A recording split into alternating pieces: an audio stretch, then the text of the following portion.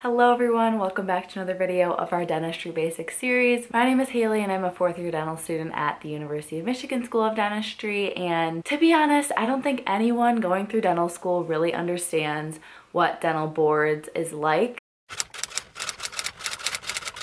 I would say there's two big puzzle pieces that encompass dental boards. First being the INDBE, the Integrated National Dental Boards exam. Overall, I would say the INDBE has a reputation for being very challenging, and students usually spend anywhere from 1 to 3 months prepping and take that either at the end of D3 year or some point across fourth year. But I have 2 videos about that on my channel already. We're gonna jump ahead to talk about the next big puzzle piece that makes up dental boards. ADEX is the overall dental exam committee, and they have merged together 2 of the big components, CDCA and WREB. And it's really great news for us because dental boards used to be based up by region, and now almost every state is covered if you take this ADEX exam. Pretty much all of the screenshots that I'll be sharing in this video are directly from the ADEX CDCA WREB website. This picture really nicely demonstrates that there are many components of the ADEX exam. First being the DSE OSCE, which is the Diagnostic Skills Exam, and OSCE just stands for Objective Structured Clinical Exam. So this is another test that you're gonna head to Prometric to take,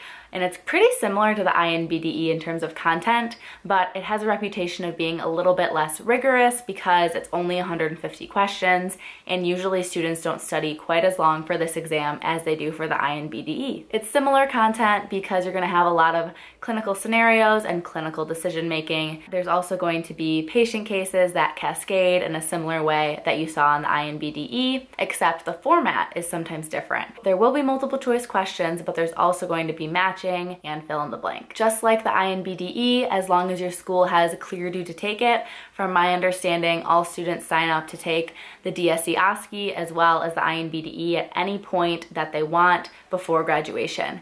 And again, that's through Prometric. Then the other parts of this picture are all clinical skills.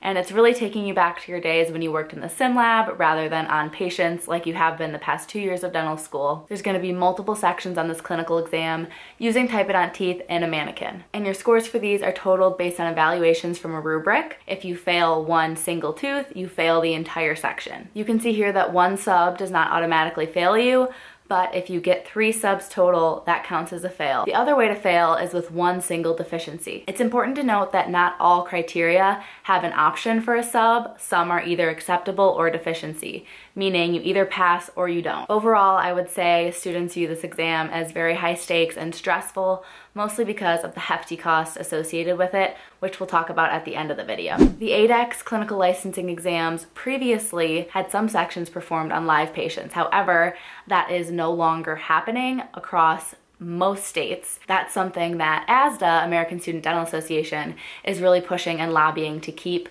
because it's viewed as unethical to have boards administered on live patients. So that's something to keep your eyes and ears on as time goes on, to be up to date on what's going on in the world of dental schools and licensing. But these mannequins are expected to be treated just like live patients. PPE, universal precautions, and all other treatment of live patients is expected during the exam.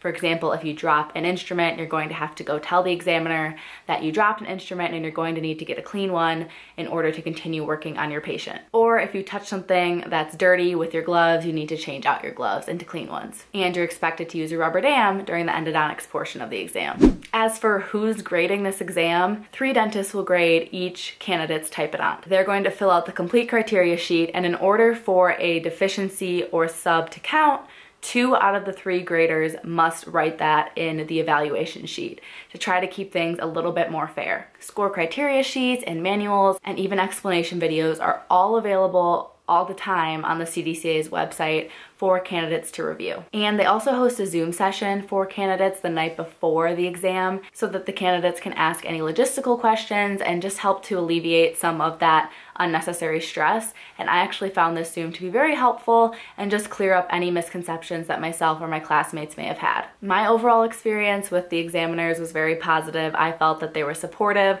and trying to keep the day as low stress as possible, given that they know we're all running on pretty high adrenaline and pretty nervous about this exam. At least at my dental school, and I'm pretty sure across the board, you're either given materials to practice different typodont teeth for prosthodontics, for endo, for restorative, or you might have to purchase them on the side, just depending on how each school is structured, but you are given a practice typodont and practice teeth to prepare for this exam. Here is what they recommend your day of exam schedule is that you prepare for. However, you definitely can be done earlier. I know I was, because I didn't take the full amount of time. You do want to expect to get there fairly early, at least an hour before. Most of us did arrive between 6:30 and 6:45 a.m. to set up for that 8 a.m. start time. You are completely self-paced, meaning that you can spend as long on each section as you would like, as long as you're under the overall time limit. But once you complete one section, the floor examiner will sign off on your sheet what time you finished, and you cannot go back to that section again. If you finish section 1 early,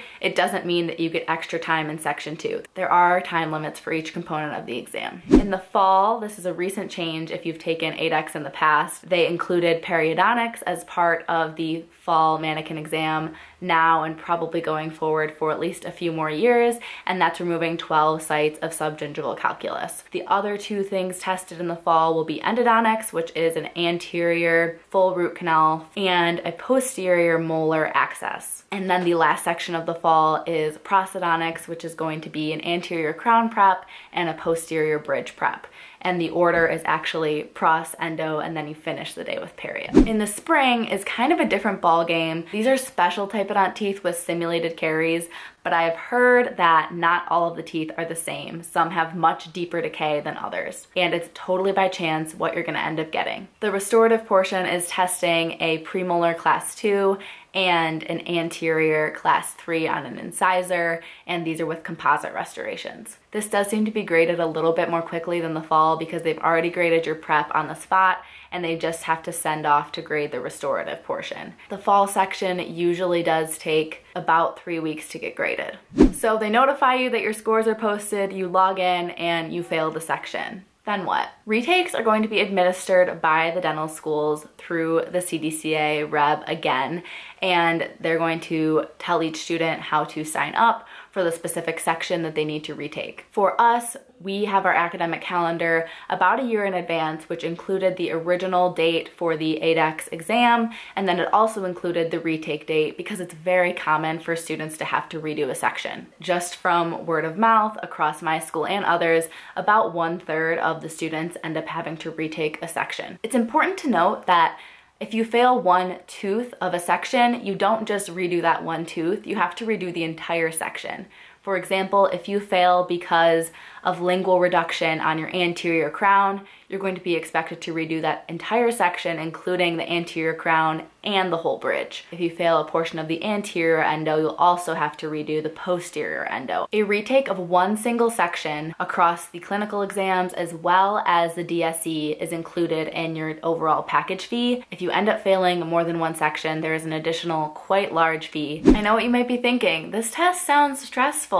And you're right. Guess what? It's not cheap either. Something they don't really talk about enough is the expense of this exam. A lot of students are not prepared for this extra amount of money they're gonna have to spend in order to complete their dental training. These are just the 2023 fees, and honestly, they go up every year. INBDE that I mentioned at the beginning of the video is $845. Common study plans are either 3 months or 6 months. The 3-month plan through INBDE Bootcamp, $299, and the 6-month plan is $399. Obviously, those are optional. And then when it comes to ADEX, it is a whopping $2,800. One retake might be included, but you're still gonna get hit with a $150 supplies fee for that retake. After that, each section you retake is $1,296. If you have to retake a section after 3 attempts and you still have not passed, you have to retake the entire series over again as a brand new candidate. All your passes that you may have had are wiped and you have to pay the full exam fee again